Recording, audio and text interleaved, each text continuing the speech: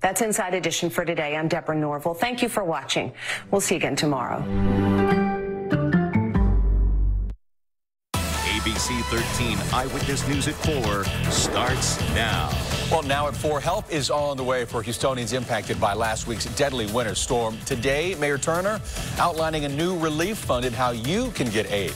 Residents now facing another crisis. Thousands receiving high energy bills in the midst of the storm. We're going to get you some answers on these high prices and what you can do about it. And so many of us wondering when we could see grocery stores restock their shelves here. We're talking with HEB and Kroger about the plans they have in place to get the supplies so many of us need right now. But first, let's take you for a live look over NRG Park, where tomorrow this will open as a mass COVID-19 vaccination clinic.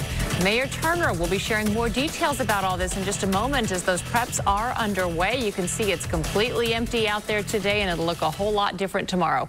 We'll bring that to you live just as soon as that press conference begins. We are standing by for that. In the meantime, we're going to start with recovery efforts after last week.